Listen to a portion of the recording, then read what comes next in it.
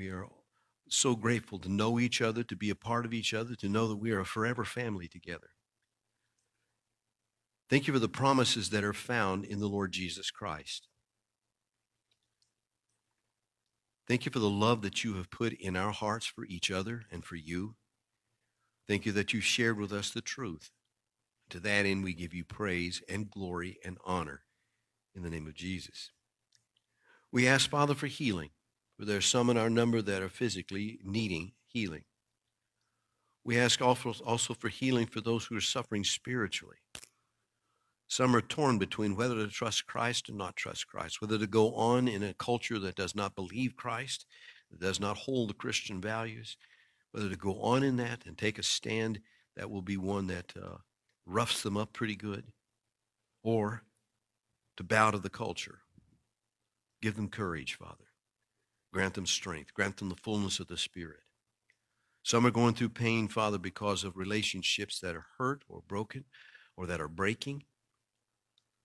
Soften our hearts, Father, that the hardness that keeps us from understanding one another, living with one another, loving one another, and caring for one another, that might be put aside from us, that we might be a people fully forgiven, fully accepting others in the same way we have been accepted.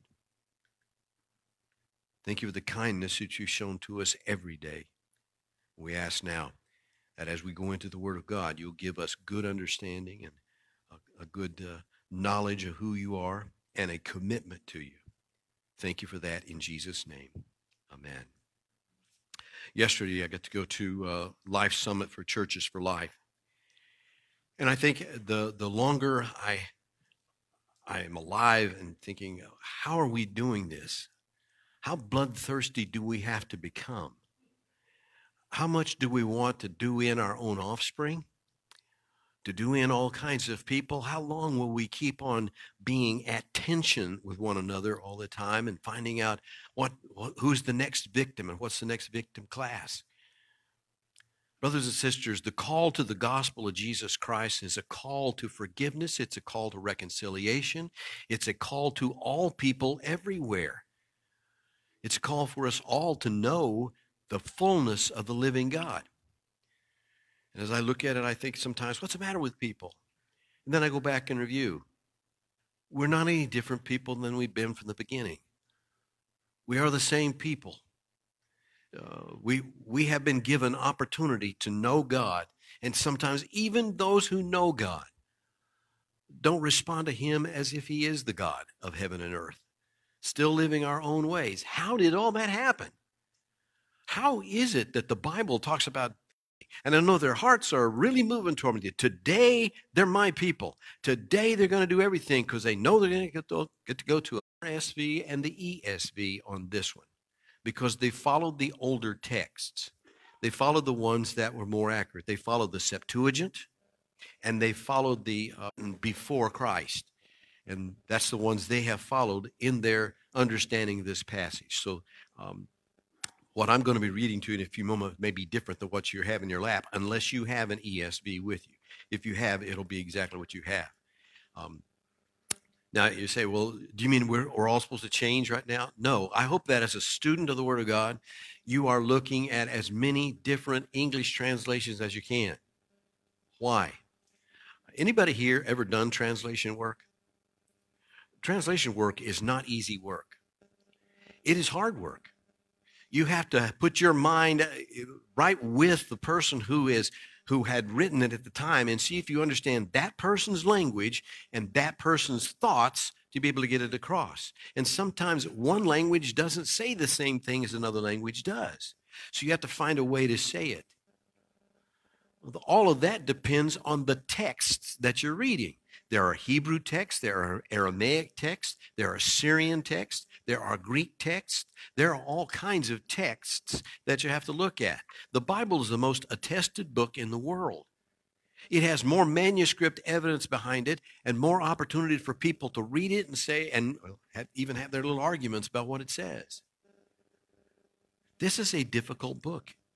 This book is thousands of years old, and we have an English translation of it.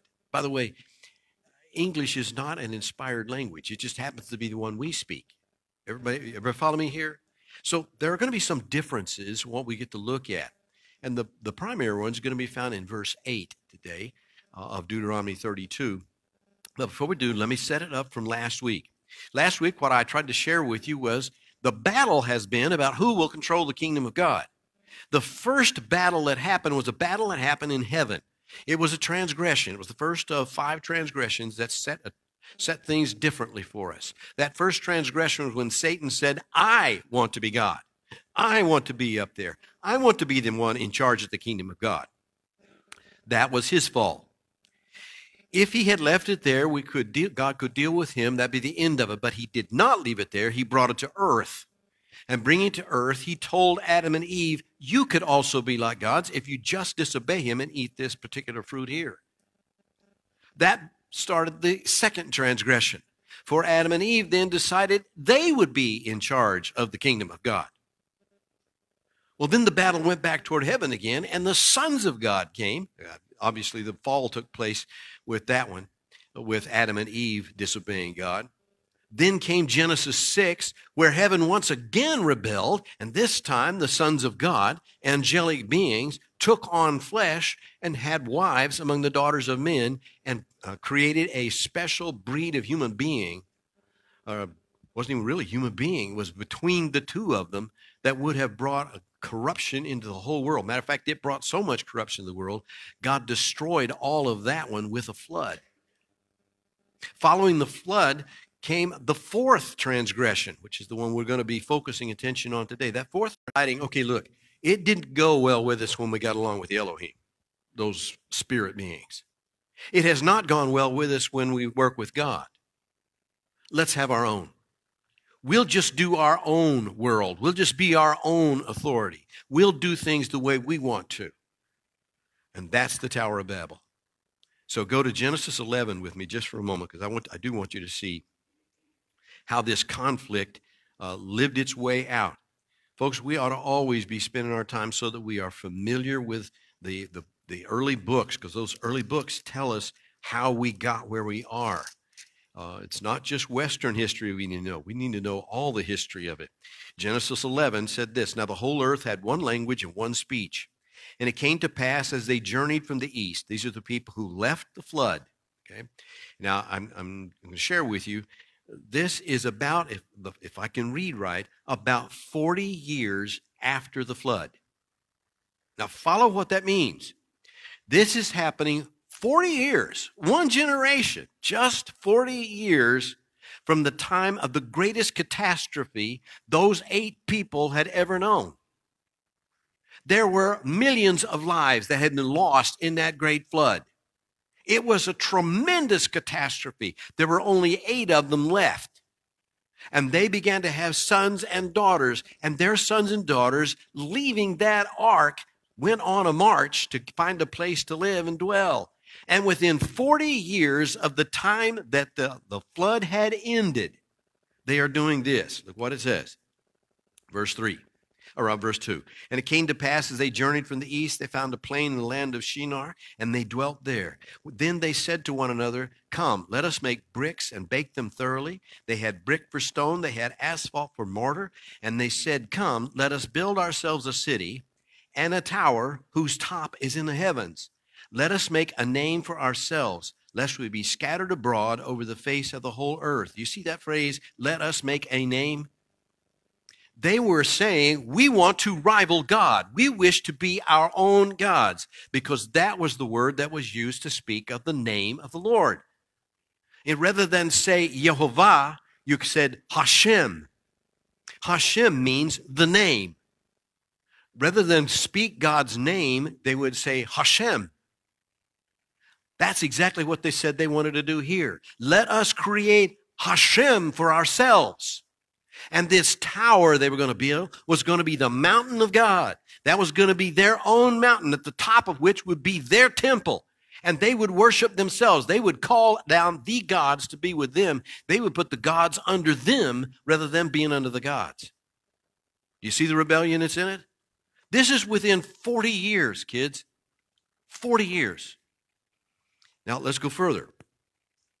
But the Lord came down, or the Lord came down to see the city and the tower which the sons of men had built. And the Lord said, indeed, the people are one. And they all have one language, and this is what they begin to do. Now nothing that they propose to do will be withheld from them. Come, let us go down and there confuse their language, so that they may not understand one another's speech. So the Lord scattered them abroad from there over the face of all the earth, and they ceased building the city. Therefore its name is called Babel, because there the Lord confused the language of all the earth, and from there the Lord scattered them abroad over the face of the earth. Now let me go back and make sure that you get letter B in your outline. This is important to you. On letter A, you had who will control the kingdom of God. And I want you to get this picture, the long suffering of God. That's what goes in that blank, the long suffering of God. Now here's the deal. When God is creating people, when God is creating the Elohim, when God is creating the sons of God, he is creating them so that they can make choices. They're not just going to be robots. They are going to be beings that can make choices. And he's going to live with the choices they make. That's called the long suffering of God. How do you know that God has worked with you over the years with long suffering? That you have made some choices that probably were not the best choices. And rather than him stomp you in the ground, hit you with a lightning bolt, or run over you with a tank, he let you live. That's called the long suffering of God. So when you find people that want to fault God for letting this happen, understand that's his long suffering that's doing that. That's the same stuff you're grateful for today. That God was long suffering with those who rebelled against him. He's long suffering with Satan. Why not just destroy him? That would ruin the whole plan for what he does in creating beings. He's given them so that they have some choice. He gave Adam and Eve so that they would have some choice. And he's willing to live with that in his long suffering in that, even to fill his own plan for what he wants to do. I want you to understand there was always a two-way conflict going on. That two-way conflict, and that's what letter B is, it's between two leadership groups. A conflict started by Lucifer and one that goes knowing good and evil. Let me see if I can share with you what I mean. The conflict started in heaven. That's that leadership group that started it there. One. And he transports it to earth. And now a leadership group there rebels against God. But it's not ended there. Adam and Eve now are living there. Again, heaven decides it wants control of God and sends sons of God, or I shouldn't say sin, sons of God descend, and they have rebellion on the earth again. As if that's not enough, when they're finally all destroyed, people decide then they're going to be in charge again. So now who's going to have the kingdom of God? People. All those who left that ark and had children. There's where the rebellion's coming in. So we want to pick up today, letter 2 in your outline. And let me see if I can get this down. When God says that they have become like us, when he says they are like the Elohim, they are like the gods, he qualifies it this way: knowing good and evil. Not they have become authorities. The way they are like the Elohim is that they are knowing good and evil. Now they know how to make evil choices. Before, they were going to live just learning from God, they would know good. But after the fall, they know good and evil. That's going to make them just like the ones, the Elohim, that occupy heaven. Everybody with me on that? I hope I'm taking for granted that you've followed me so far and known that Elohim does not just mean that capital G God. Elohim is little g O-D-S too. It's simply spiritual beings that occupy heaven. All right. So if I can go on the outline, letter 2, Roman numeral 2, letter A, the problem. This is going to be the Tower of Babel and God's discipline of the nations. Here's the problem stated. The people gathered at Babel to be their own authority. They were rejecting God. They were rejecting the divine counsel. This is what's known as the fourth transgression, okay? Or what I'm calling the fourth transgression. The people gathered at Babel. Where did they come up with this Babel? Who would be leading such a group as this? We're told in Genesis 10 and 11 that it was Nimrod who led them. Nimrod started this place called Babel. All we know about Nimrod from the scriptures or what God's telling us about that Nimrod, he was a great hunter before God. There's a lot of things to be in that word, because that word great hunter means one who gathers things together. So if what I can see, we were supposed to be scattering abroad. Nimrod's battle is to bring things together. That's what his rebellion is. He's going to bring things together. Rather than let people scatter, he's going to bring them together on that plain, that which is called Babel. Babylon comes from that. And we'll have a lot more to say about Babylon a little bit later.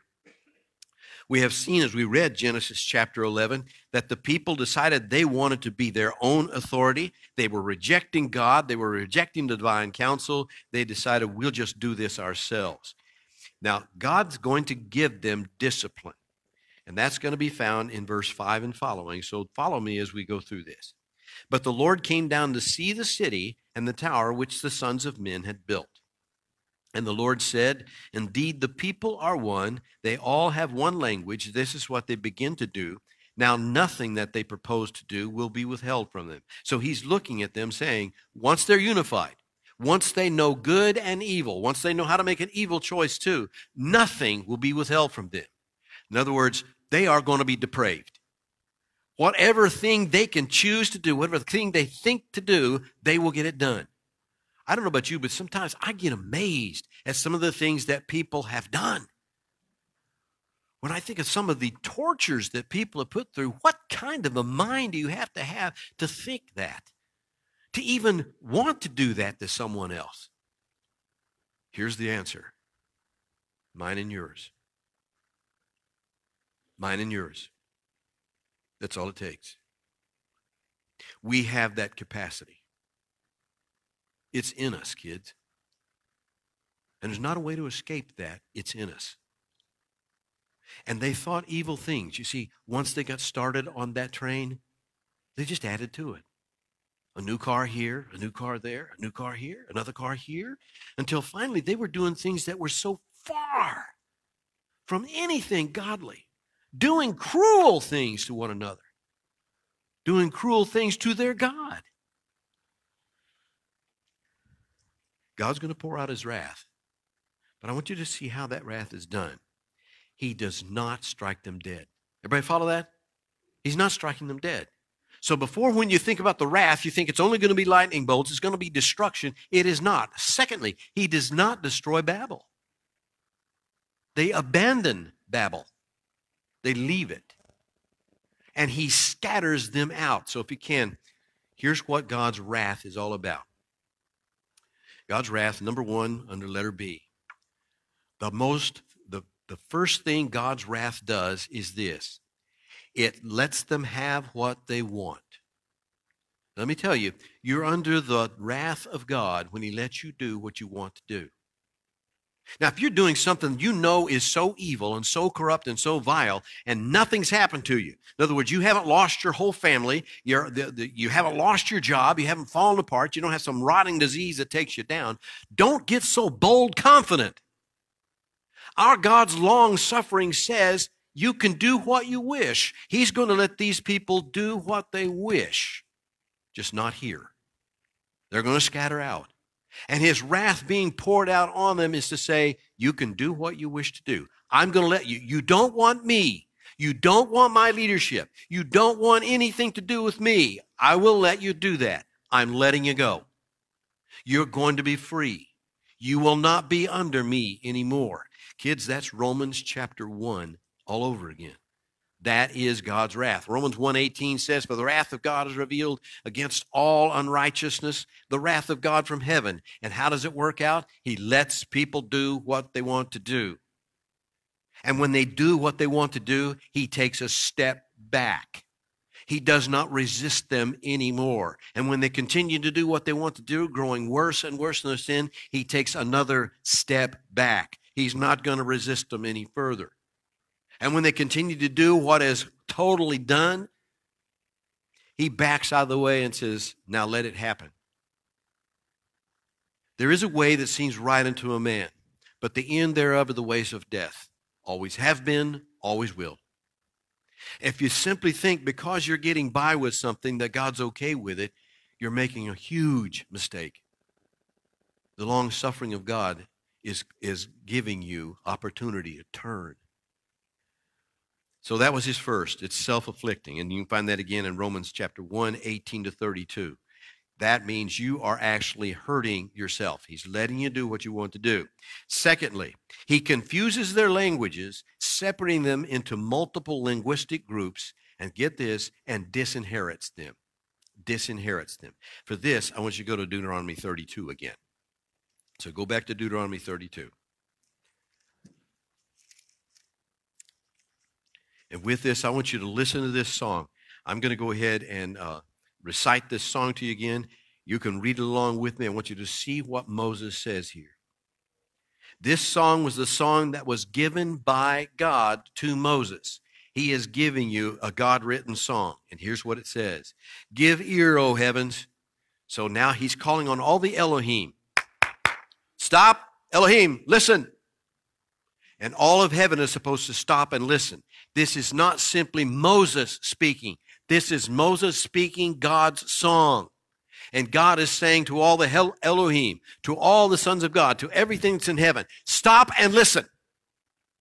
And he's saying to everything on earth, stop and listen. I have something to say. So this song isn't simply for the children of Israel. This song is a song for the world. It's a song for the cosmos. It's a song for all the angels to know. It is a song for all the people to know. Listen to how he says it. He wants his word. Let my teaching drop as the rain, my speech distill as the dew, as raindrops on the tender herb, as showers on the grass. Listen, that's just exactly like what was said in Isaiah 55. Isaiah 55 had said this, for as the rain comes down and the snow from heaven, and do not return there, but water the earth and make it bring forth and bud, that it may give seed to the sower and bread to the eater. So shall my word be that goes forth from my mouth. It shall not return to me void. It shall accomplish what I please. It shall prosper in the thing which I sent it. So as Moses is reciting what God has to say, he says this, let this word come to fruit. What I'm about to say to you will always be true. It will come true exactly as I'm saying it will. What seeds are in that earth are watered by this word I'm giving right now. What seeds are in the heart of this people who stand before me this day are in their hearts right now and being watered by it. What seeds are found in the divine counsel, what seeds are in your heart today, this word is watering it. This word is bringing forth fruitfulness. Know that I already know you in advance. You might think you have wonderful intentions, but I know you in advance. And this is what you're going to do. This is what's going to happen. Okay? So he starts back. He goes actually backwards in verses 3 and 4. He says, I'm proclaiming the name of the Lord. This is who's saying it. This is why you can bank on what I'm saying. This is who is the one who is saying it. I am the rock. As he puts it in verse 4, he is the rock. His work is perfect. For all his ways are justice, a God of truth and without injustice, righteous and upright is he. So that's the foundation for this statement. Now watch what happens here. They have corrupted themselves. They are not his children. Because of their blemish, a perverse and crooked generation. Do you thus deal with the Lord, O foolish and unwise people? Is he not your father who begot you? Has he not made you and established you? This is what God is saying right at the Tower of Babel. This is what was going on at the Tower of Babel. He's going back in history, and in a few moments you'll see exactly why I say that. He's going back in history to look at what happened at the Tower of Babel. Listen, he's saying this, you've corrupted yourselves. You are not my children because of their blemish, a perverse and crooked generation. Do you thus deal with the Lord? He's saying, is that really the way you're going to do? Here, this is 40 years. Matter of fact, at this time, it's out and up to now 100 years. 100 years they have been rebelling against God, figuring out how to build this city, building a tower, making bricks, making asphalt, doing all the things they were doing to put that all together. He had watched them do that. We are now, at this point, he is up to 100th year, 101 year. You say, how do you know all that? It's simple. It was in the Word of God. You see, in Genesis chapter 10, it told us. In Genesis 11, it told us the sons of Shem. And it told us what age they were when they were born. And it tells us what age they were when they came into this world. And you just add up the ages, and here's what it comes to. At the year 101 after the flood, after the day they stepped out of the ark, year 101, one of the men, Arpachshad, had a son he called Peleg. Was Arpachshad? Peleg. And the word Peleg means divided. And he said, for that was the year that the Lord divided the nations. So he divided the nations 101 years after the flood. That's all it was. Just that short time. Now, going on with me, I want you to follow what he said here. Remember the days of old. He's calling again heaven and earth to remember this. Remember the days of old. Consider the years of many generations. Ask your father, and he will show you. Ask your elders, and they will tell you. What do they want? What does he want to know about? When the Most High divided their inheritance to the nations, when he separated the sons of Adam, he set the boundaries of the people according to the number of, and your versions, I think, are going to say children of Israel. It should say sons of God. Let me state why I'm understanding that. Number one, when God divided the nations, there is a list in Genesis 10 of who those nations were. There are 70 nations that are listed there. And those 70 nations are the ones who are going to be divided. Not in that list is Abraham and Jacob. Why? Because that's not going to happen for another 191 years. And that's going to be the call of Abraham. He is not dividing them according to the children of Israel. He's dividing them according to the sons of God. He's putting the divine counsel that the people at Babel didn't want to have any part of again. He's putting the divine counsel in charge of them. He is disinheriting them, said, you don't want me? Fine. You will not have me. I will put myself in a place that you will not find me. And I will put in charge of you the divine counsel that you did not want.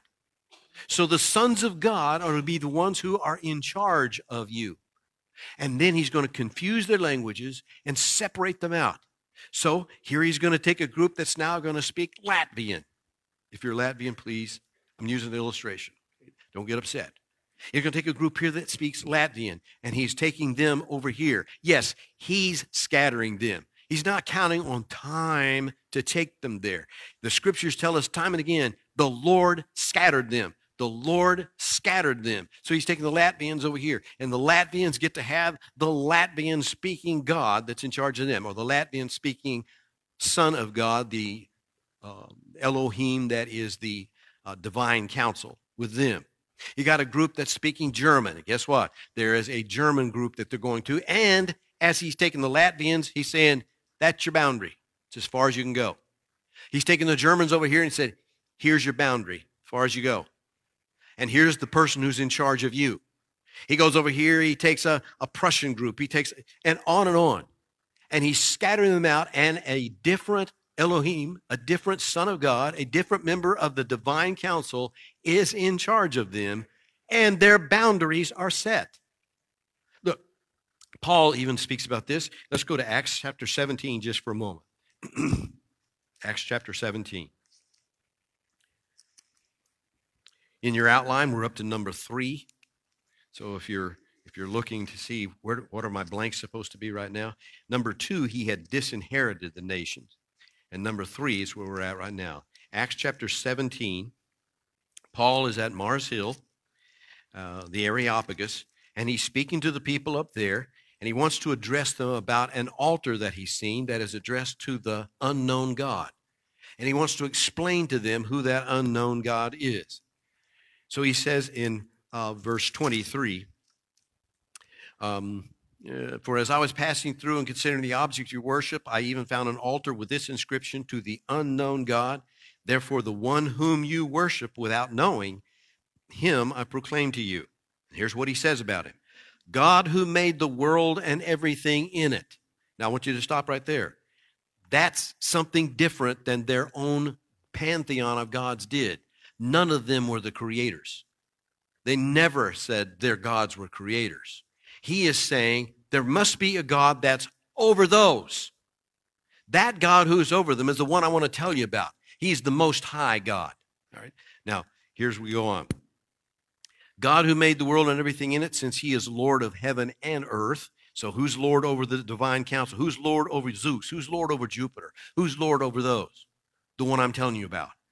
He does not dwell in temples made with hands. Those temples were made to bring a dwelling place for that God. It's supposed to bring that God down to it. Okay, so he doesn't live that way. Nor is he worshipped with men's hands as though he needed anything, since he gives to all life and breath and all things. Now watch this.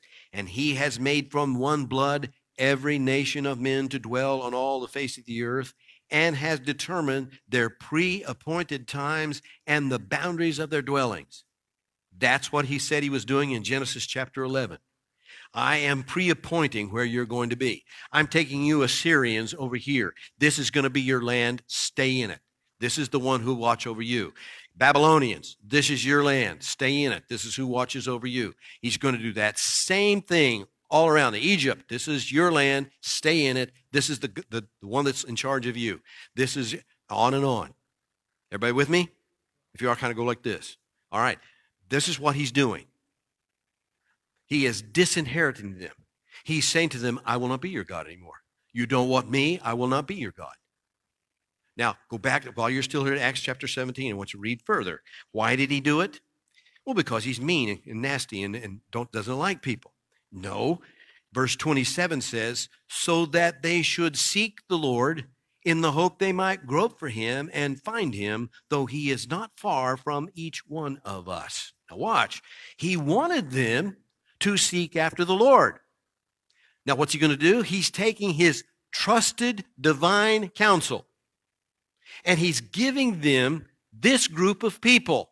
You teach them who I am. You show them what I'm about. You show them how to live in the land that they're going to. You show them how to operate the water, how to operate the soil. Why? Because that's what he created in the first place. We were land people. We were about doing land things. Everybody follow where I'm at? That's what we were for. We're to subdue the earth, have dominion over it. We were to land people. That's what we were about.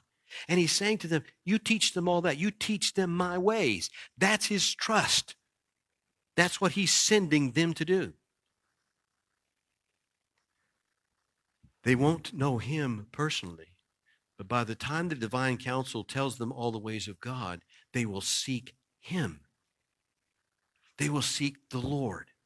All right? Now, number 3 in this, he scatters them all over the world and he sets boundaries for them. That's Genesis 11 and Acts 17, 24, 30, 31. Number 4, he puts them under the divine counsel. And as we've said there, each linguistic group has at least one of the divine council members over them to teach them in the ways of the Lord. Now, if you're tracking where I'm going with you so far, this is the basis for all the mythologies and all the theologies, all the different groups of peoples in the world. Everybody with me? That's where it all comes. That's where you get your Hercules. That's where you get your Baal. That's where you get all those other, because they were placed in charge by God. Everybody follow me? This is important to get. They are placed in that place by God. He is giving them authority over all of those geographical locations. In the New Testament, when it comes over into Greek, that is the word principality. Principality. A principality is a prince that rules over a polity, a region.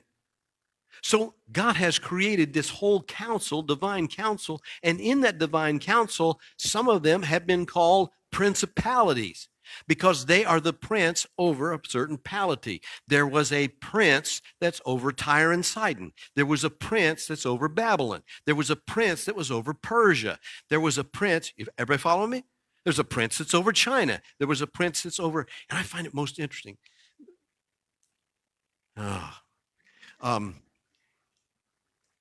The first 2,500 years of Chinese history, I don't have time to tell you this. This is so good. Yeah, I do. The first 2,500 years of China, they worshiped Shidu. They called him the one God, the one creator. And they did things just like the law would do. It wasn't until 2,500 years later that they were introduced to Confucianism and Taoism. So their first group, apparently the prince of that group, was actually teaching them about God, the one true God. There's so much good stuff about that. We have to go on, okay? Letter B. Each group will become a nation with its own geographical region and council member over it. This will be the basis of principalities. This is called cosmic geography by Dr. Heiser. As I've shared with you before, I'm not original in my thinking. I am original in my speaking, my language I create myself. But my thoughts are not. I depend on a whole lot of other people. I have been taught so much by Dr. John MacArthur. I've been taught so much by A.W. Tozier. I've been taught so much by L.S. Chafer. I have been taught so much by so many people. I don't know sometimes what's my thought and what's not. But I can know this. I'm a debtor to a whole lot of dead guys. There's a whole lot of people who have shared something. I'm a debtor to a whole lot of living guys. And one of them is Dr. Michael Heiser. And he's the one that's doing the most work in this area. And he's doing great work at this area. It's called cosmic geography. And it means this, that each one of them had their own region. It's only when they rebel, they become known as the gods of that nation. Everybody follow me? They weren't gods until the people made them gods. Until they rebelled against God and said, okay, we will be gods. We'll be just like you. We have our own people. We have our own boundaries. When we come to that discussion there, I think you'll see what we mean by geographical boundaries and how important those really were. For those of you guys who are on Friday morning Bible study, David gets kicked out of Israel, and he goes to live with the Philistines. And while he's with the Philistines, he's feeling bad because now he's not under Yahweh anymore. He's under the gods of the Philistines. And he has to serve faithfully, not the gods of the Philistines, but to make sure he doesn't violate the rules of that cosmic geography. Because the rules of that geography are the ones that he's got to follow. Now, he's not going to live with Dagon. He's not going to follow Dagon, but he is going to do what's necessary, the rules of Dagon, in that area.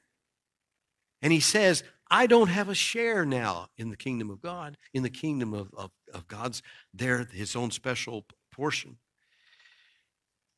We'll go on. Letter C.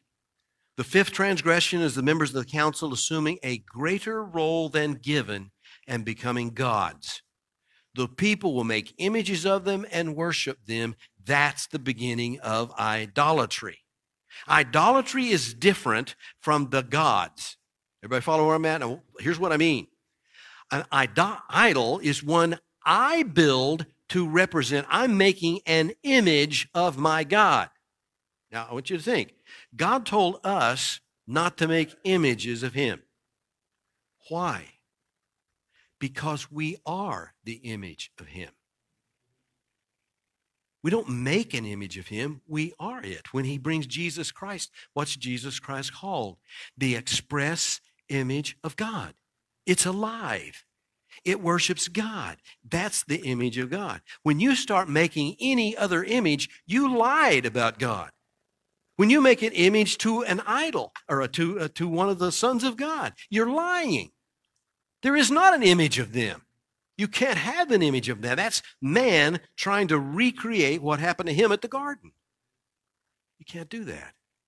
It's an illegal procedure. And of all the crazy things, it doesn't speak. It has no life. You're going to have to do some kind of crazy ritual to it, and that Son of God is going to have to do some sort of crazy ritual himself in which he enters that idol and does some kind of crazy speaking to make the thing even make sense.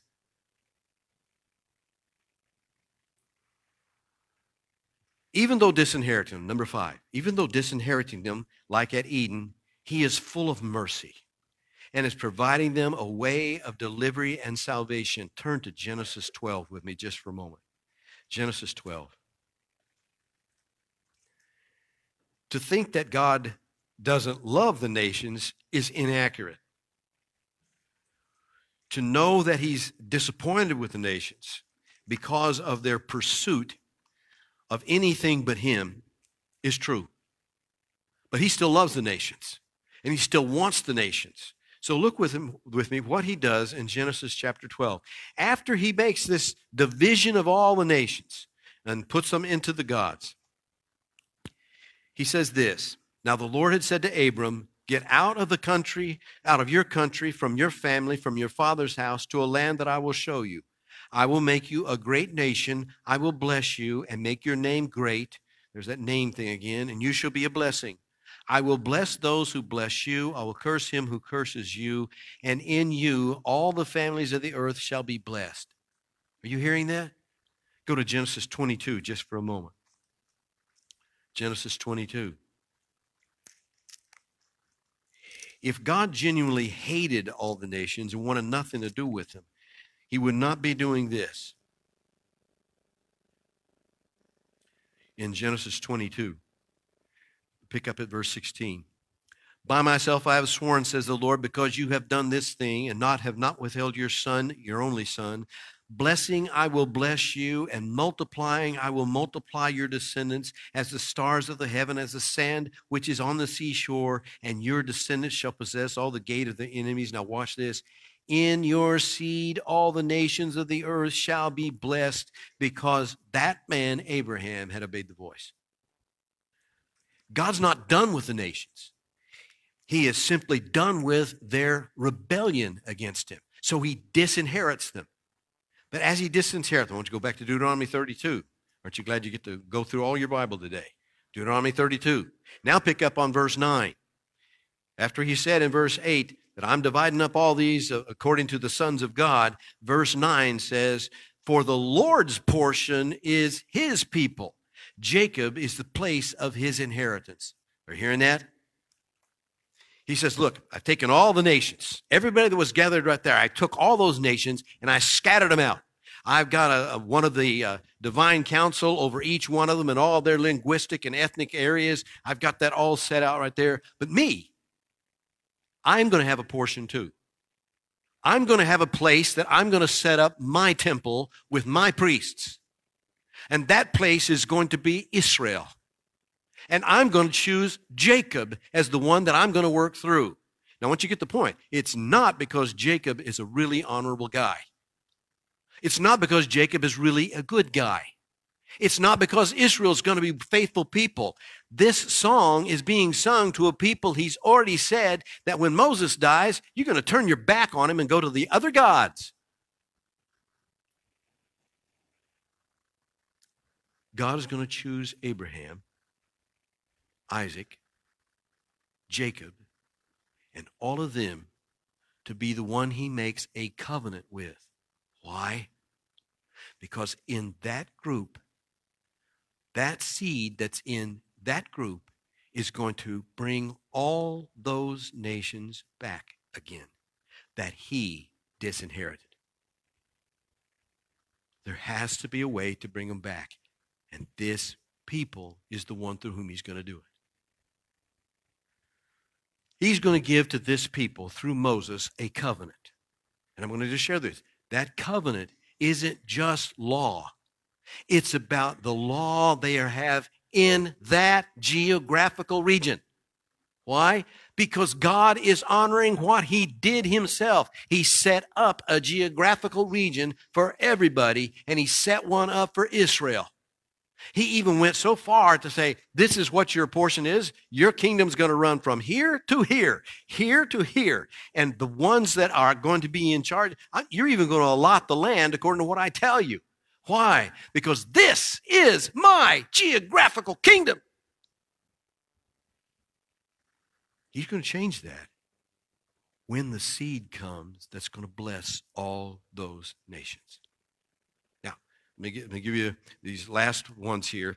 He's choosing Jacob as his portion, Deuteronomy 32:9. In Genesis 12, we see the call and promise to Abraham. We see in letter C, there was a land promised, surrounded by nations of the divine council, then occupied by the nations and their gods. In other words, that Israel is going to become his temple. That's going to be the place he works from. All right, let me go on further with you. Letter D, he's going to change Jacob's name to Israel, a prince with God. He's going to, letter E, out of the land, he's going to put him under bondage to Egypt. All of these things have to be important because when he goes to Egypt to separate them from the bondage, he's going to Egypt to fight the gods of Egypt, not simply the people of Egypt. Yeah, it's the people who put him under bondage. Under whose tutelage? Everybody follow where I'm at? Under the tutelage of the gods that were over them. All right, let me go a step further with you. Letter F, there's a showdown and the delivery. That's what we know of as the Exodus. Letter G, he's going to give the law to correct the account of the cosmos. Now follow me. That law that was given, it is given to correct the stories about creation that were already being told. The Sumerians had a story of creation. The Akkadians had a story of creation. The Ugarites had a story of creation. Sumerians had a story of creation. What's the right one? He is correcting what all of them had to say by Genesis 1 and 2. There was a statement about how people had learned to fall and how people had learned to sin. There were statements about the gods. There were statements about the goodness of the gods that were over them. What has this one done? This is to correct that. The gods are not good. They are evil because they have rebelled against me. All of Genesis is part of that Torah covenant. He is correcting all through that what was said by the peoples around them, told by the gods around them, told by the people around them. Those were not true accounts, though they contain parts of truth. We have more to say about that another time too. He says he gave that law until the coming seed to whom the promise was made. Brothers and sisters, that's Jesus. Jesus has come not simply to set the Jewish people free. No. He has come to set Gentiles free. Now get this point here. Here's the big kicker. He's come to set nations free. Because he's going to call on his people who are filled with his Spirit, who are filled with the message of the kingdom of God, to walk into every one of those geographical regions and announce, the kingdom of God is at hand. Repent from trusting whoever else you've been trusting in and put your trust in Jesus, God's anointed Messiah. That's the basis of missions. That's what's going to be happening from then on. Everybody with me? This Jesus we worship has reconciled things in heaven and things on earth. He is Lord of heaven and earth. Does this not help you understand when Jesus is given the Great Commission to his disciples, the first thing he starts with is, all authority has been given to me in heaven and on earth. Not just on earth. Not just about saving people. Listen, it's about reconciling all of the rebellion that's gone on among the divine council. He's a huge Messiah. This is big, kids. Our announcement isn't just about ethical behavior among folk.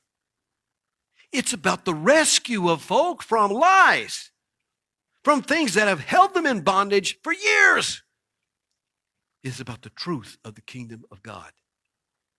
Join me in prayer, please. Father, it's in Jesus' name that we bow before you. We are so grateful to you for all this kingdom that you have given to us, this truth about who Jesus is. Father, for the sake of the Lord Jesus Christ, who is King of kings and Lord of lords. Burn this in our heart that we might be full-mouthed speakers. The images of God, giving the image of God everywhere it needs to be, giving the gospel of the kingdom, the healing kingdom, the transforming kingdom, the maturing kingdom. Father, grant that we might be filled with that power. And I'll thank you in Jesus' name. Amen.